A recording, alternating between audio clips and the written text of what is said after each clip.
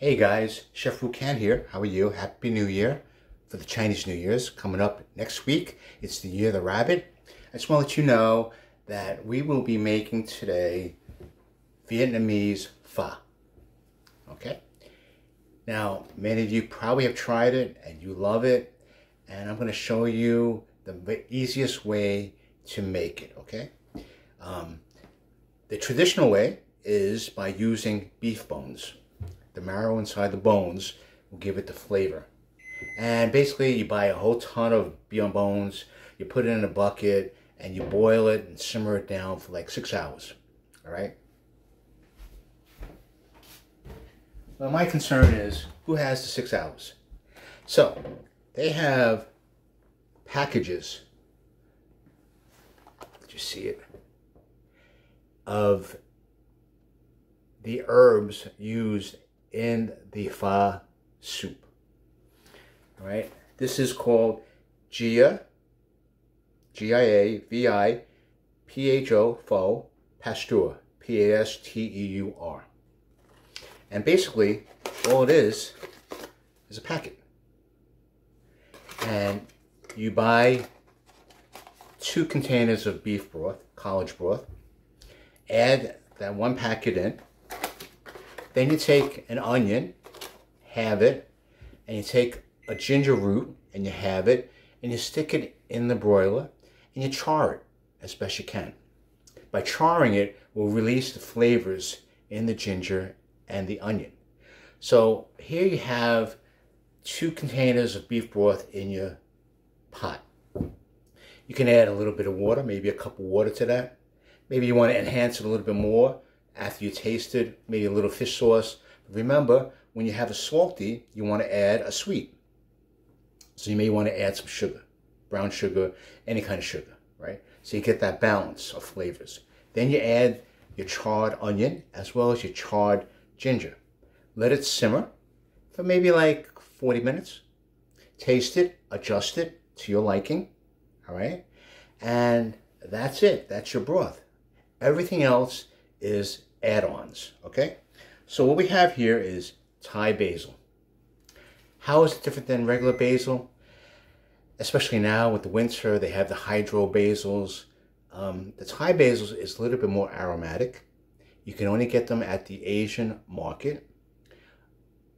It's very, very good. And so you add a sprig or 2 to that. Then we have bean sprouts. This gives it the crunch, right?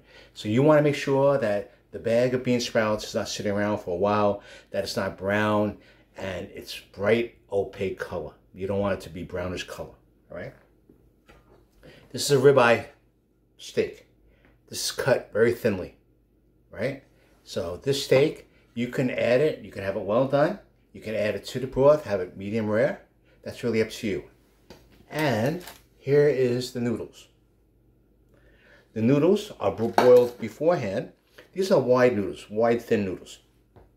You can probably pick some up at Wegmans or the Asian markets. They're usually dried. And basically you just boil it until it's al dente. Al dente is not overcooked, not undercooked. All right? You want just that nice bite. Take it out, rinse it in the cold water to stop the cooking process, and there's your noodles. So what you're going to do is get a bowl, fill it with noodles, fill it with some bean sprout, fill it with some basil. Okay, let me show you. All right, here's the noodles here, here's the bean sprout, here's the basil. Okay, then if you want to add jalapeno, just cut a jalapeno out and you can add it to the bowl. Now we want that broth to be scorching hot, so we'll cook it really hot on high.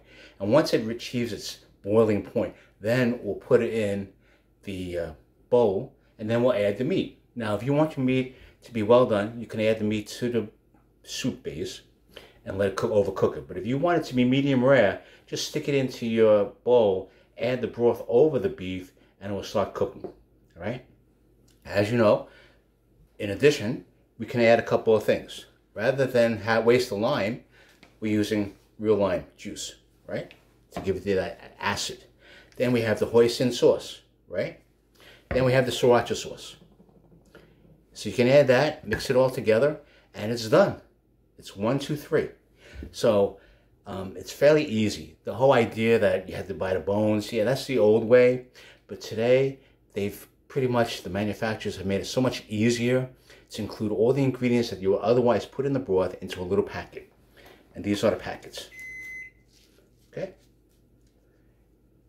So if you have any questions, I mean, that's all you got to do.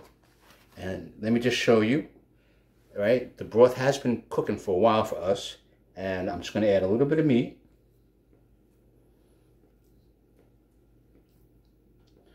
All right? See? Now I add the broth.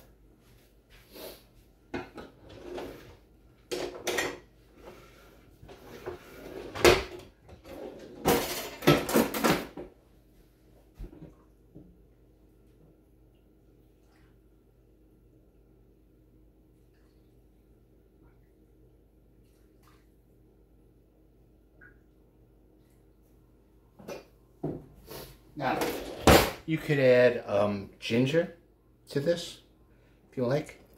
It's up to you. But this is cooking. This is going to be delicious, savory, scrumptious, and fairly easy. So try it out. It's at your Asian market. H Mart is a big one. Great Wall Asian Market in Maryland is a big one. But Great Wall has been around the country for in a number of states. I don't know exactly which states, but it's they have a lot of good stuff. And H Mart as well has a lot of good stuff. So I want to cheer to you. Happy New Year. Aloha from the great state of Maryland. And wish you a happy 2023, the year of the rabbit, next weekend. All right? So thank you very much. Log on to my website, chefwucan.com. I have an Etsy website, www.etsy.com/shop/creationsbywu, that have some ingredients and some, if you have a sweet tooth, we got a couple of cravings there in terms of peanut brittle, pecan hurdles, biscotti, and a lot of good stuff, and holiday Valentine's pretzel rods. So, you know, it's full of lots of good information on the Etsy account. My website is very informative, educational, and I just want to let you know that thank you for supporting me, and I hope you continue to support me in 2023. All right, so take care. Bye-bye.